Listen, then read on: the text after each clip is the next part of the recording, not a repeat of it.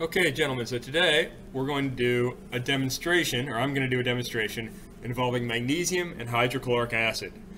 And as I do this, I want you to use this sheet, which is available. You can either write on loose leaf or actually print this out, and fill it out and kind of make your predictions and observations. What we will be doing is adding magnesium to hydrochloric acid. And you should know that if you take a metal like magnesium by itself and then an ionic compound, or in this case an acid with hydrogen, it's going to be a single replacement reaction. The magnesium is going to try to replace the chlorine, or the magnesium is going to try to replace the hydrogen, and in this case it's higher on that activity series. The magnesium is stronger and more attractive, so the magnesium will end up with the chlorine and hydrogen will end up by itself. However, we have a couple things we have to worry about. First of all, that's H2. Hydrogen gas is always H2.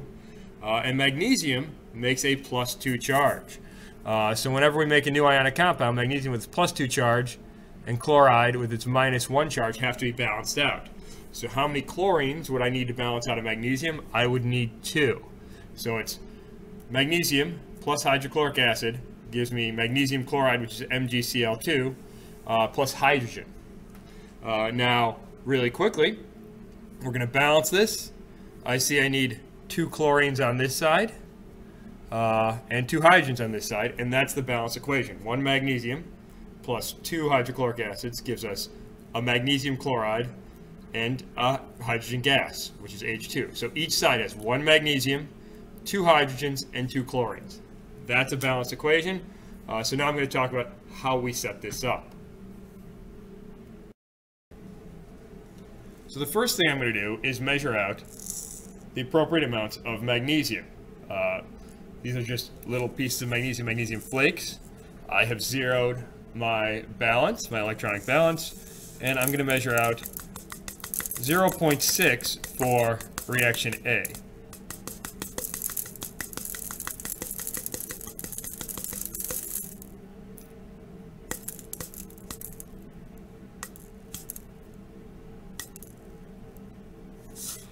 And there we have 0.6. Now I'm going to do the same things for reactions B and C. I'm going to measure out 0.6 for one, 1.2 grams for another one, and 2.4 grams for C. And I'll show you all of them, but I'm not going to take a video of me weighing out each one. I think you guys can handle it. So after I weigh out the metals, what I'm going to do is I'm going to put the metal into a balloon.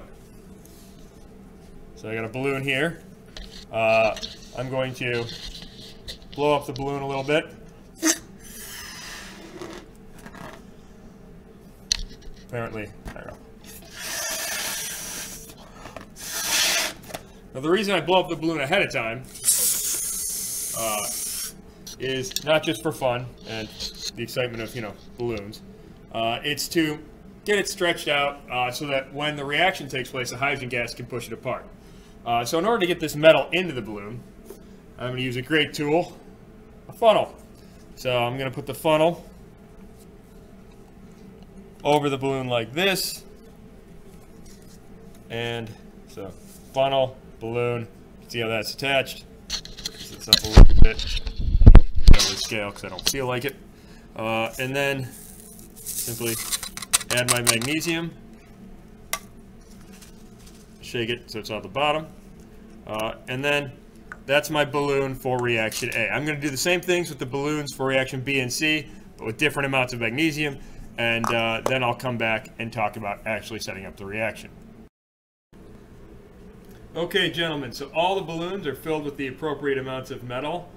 Balloon A, there's 0.6 grams of magnesium.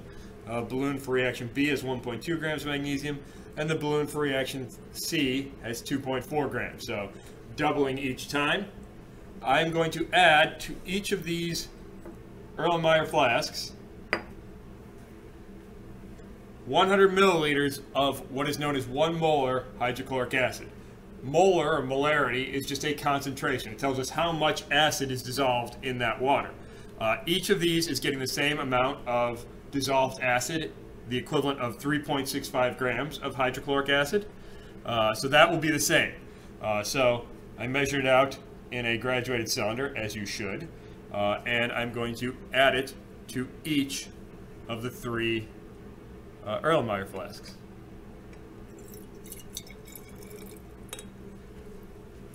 And I will come back when that is done. Okay, so to each of the 3 flasks, I've added 100 milliliters exactly of the hydrochloric acid. And you'll notice they all have this pink or red tint. And that's because I added something called the universal indicator. It's a pH indicator. Just looks like this. And what it does is it is red when something is acidic. Those things, the Erlenmeyer flask will have hydrochloric acid in there, so they're very acidic right now. And it turns clear when something turns basic. So if that hydrochloric acid gets used up, as our equation would indicate, so our equation, 2 magnesiums plus 2 hydrochloric acids makes magnesium chloride and hydrogen. If we use up all this hydrochloric acid, at the point where it's all used up, the liquid, which is going to be magnesium chloride dissolved in water, that will turn clear. So you will be able to tell if all the hydrochloric acid has gotten used up. For the magnesium, we'll be able to tell if it got used up because we can just see it. So what I'm going to do for each of these is stretch the balloons over the mouths of the Erlenmeyer flasks, and then we will do the reaction. But this is a pain to do, so I don't want to try to record it because there's just too much going on with that and I don't want to break anything. So I'll be back and we will do the reaction. Okay, so now all the balloons have been stretched over the mouths of the flasks, and I'm going to start the reaction. Remember, there's magnesium in the balloons, and to start the reaction I simply lift the balloon and add the magnesium into the hydrochloric acid.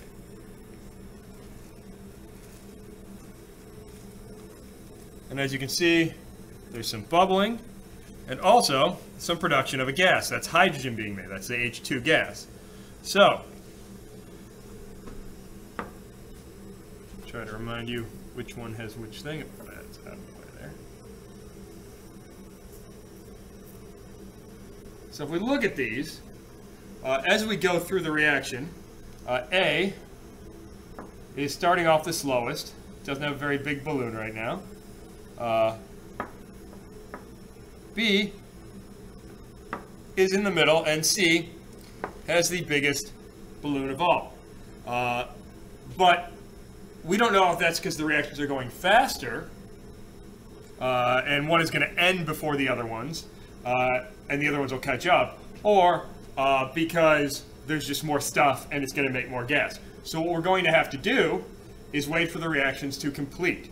You'll notice with C, which is going very fast, if I compare it to, say, A, if you look at the colors of the liquid, color of the liquid in there, the color of the liquid in C is already almost clear.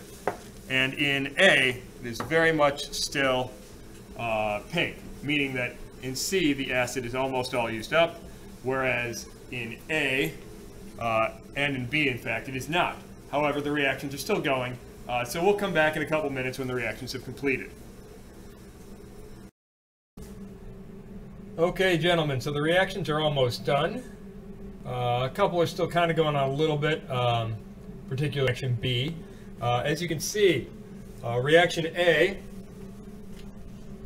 this one, that reaction by far produced the least amount of hydrogen gas. It produced the least product. Reactions B and C, even though C started out a lot faster, reactions B and C seem to produce pretty much the same amount of gas. In other words, the balloons are about the same size. Now, one other difference you might note about each of the containers is their color, the color of the liquid inside. Container A, which is the one with the small balloon, is still very pink. That means the hydrochloric acid did not get used up. There's still plenty of hydrochloric acid in there. Container B, or flask B, is a little bit pink, but almost clear. So its hydrochloric acid is pretty much used up, and that one still has a little bit of reaction going on. And finally, in reaction C, all the hydrochloric acid has been used up. It is clear, there is no more acid there. We can also see how much of the magnesium was used up, and I'll show you in a sec. So, for reaction A, bring it down, there is no magnesium in here at all. Like, you can't see any magnesium pieces at all. So all the magnesium was used up in this reaction.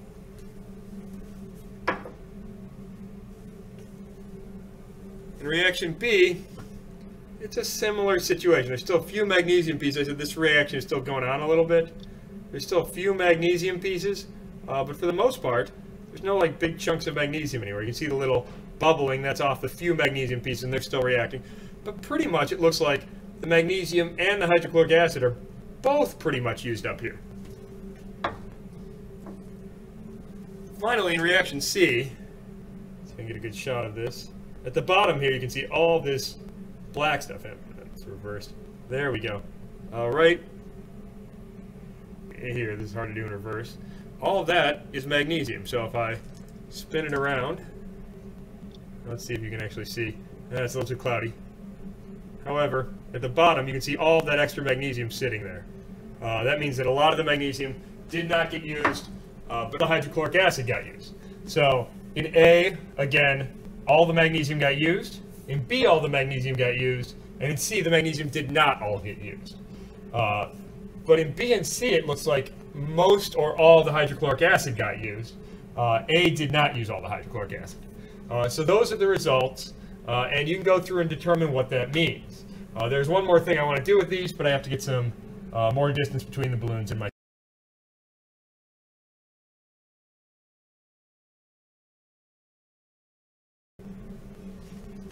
Okay, gentlemen, so the last thing that we're doing, which is unrelated to the worksheet, but it's just for fun, we have those balloons filled with hydrogen gas. And hydrogen gas would like nothing more than to combine back with oxygen gas and make water, according to,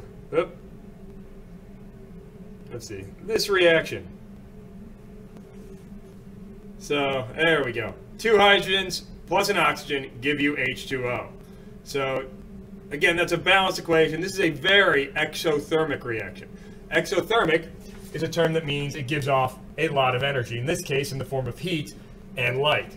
So we are going to take our, let me see if I can get it to zoom back in. There we go. We are going to take our hydrogen balloon and introduce it to some oxygen at a high temperature. And to do that is fairly simple. I just need to get the proper tools, which are, in this case, a meter stick with a candle on the end and a lighter. So the meter stick gives me some distance between me and the explosion, and we'll do the baby one first.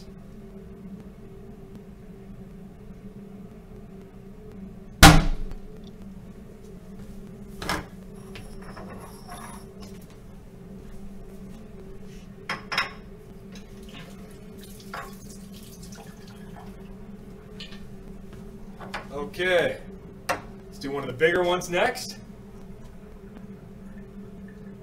A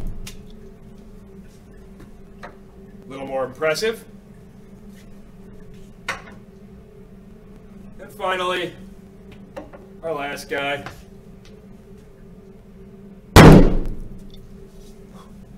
So, at least you got some good explosions. Again, that last reaction is just this. Hydrogen and oxygen really want to be water, and they give off a lot of energy when they become water. So we just made a bunch of water vapor. Okay, hope you enjoyed the video. One other thing, make sure to fill out the worksheet that goes with this. Grab that. So, again, you can either print it out yourself or do it on loose leaf, but make sure you fill out the worksheet and answer the questions on the front and the back. That is the homework for this. Enjoy.